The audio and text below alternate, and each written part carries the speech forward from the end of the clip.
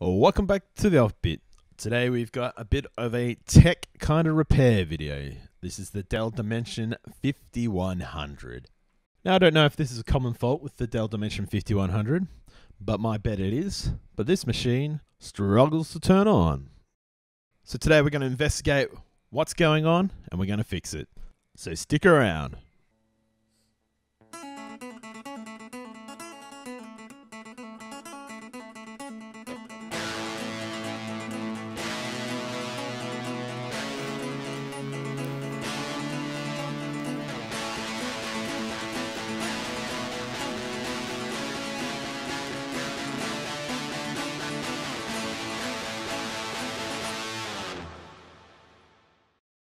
Welcome back. Now, does your Dell Dimension 5100 do this? Doesn't want to turn on. What's going on? Why aren't you turning on? What is going on here?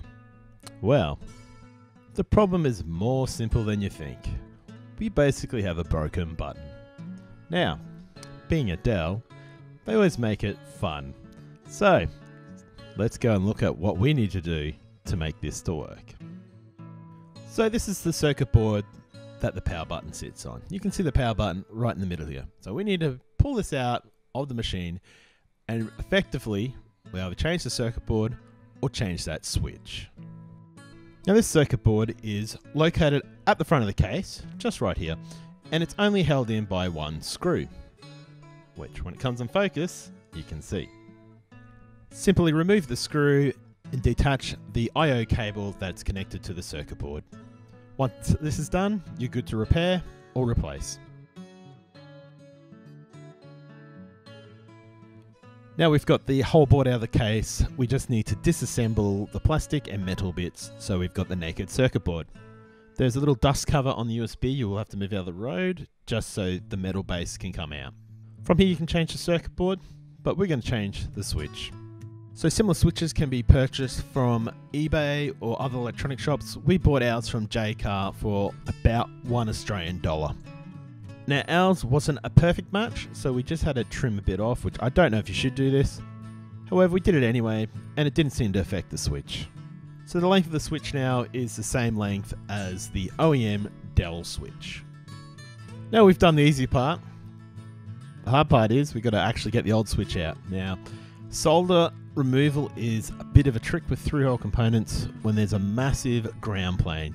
So you can see all that green area, the lighter green, that is all copper, and that's going to take all the heat. So you need to get this really hot, which can be a problem with other components because you can actually damage components, but there's not a lot of things damaged here that we care about. I mean, if we melt the switch that's broken, doesn't matter anyway.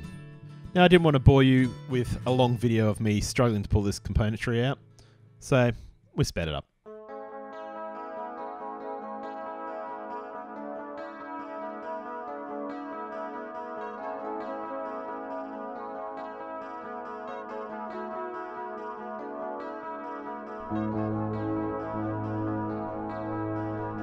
After wrestling this with a bit, we've changed tactics, so we've just stuck some pliers. I've basically gripped together like vice grips with a zip tie on the back, and we've just extracted the old component out. So what you're going to do now is basically remove the old solder out of the hole so we can put the new switch in.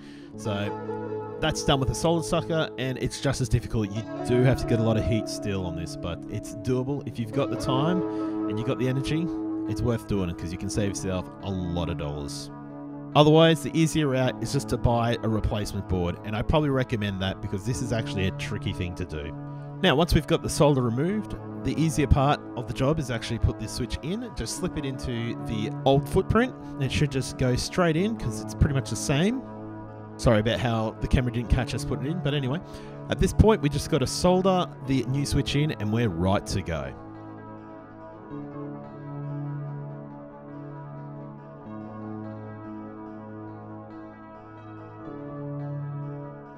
Everything's looking pretty good here. We just go do a little bit of a cleanup. It's an optional thing, so if you use some electronic circuit board cleaner of sorts, just spray it on and use something like a toothbrush or a rake, and that will take the excess burnt flux off the board. If you do leave this on here, it's not going to do anything bad unless some solder drips in there that might be shorting out stuff. But other than that, it's quite fine. It's not conductive, it just looks ugly. Now, I had a couple of solder drips I had to remove off. I just basically used them with my pliers. They weren't really holding on by much, you can see on that big hole.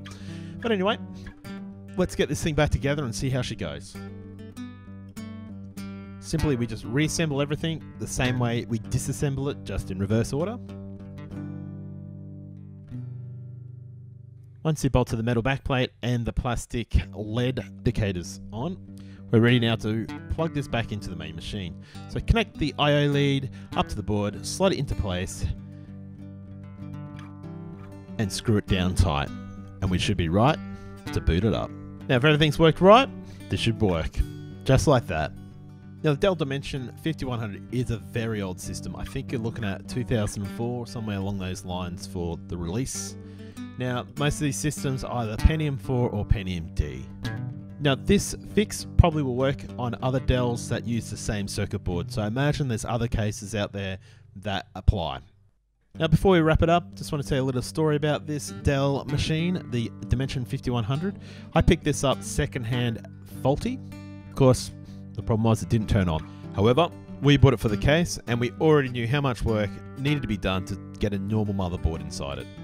So I bought this computer to do a special project. It was a faulty computer at the time. What also makes this PC cheap to buy is repurposing these things is not easy.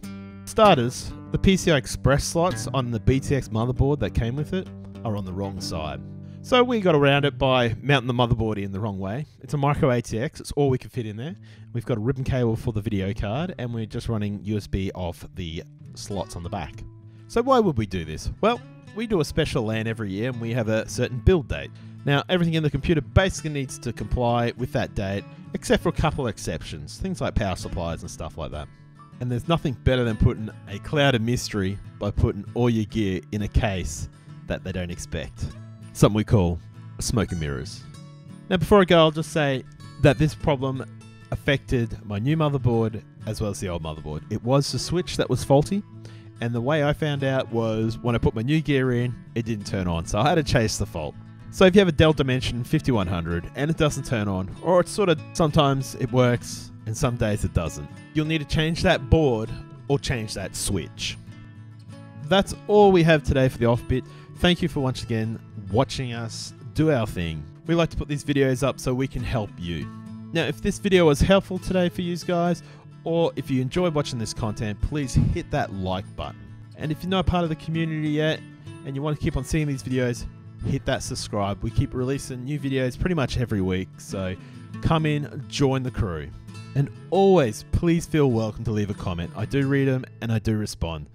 Thank you very much, and we'll catch you guys next time on the OFFbit.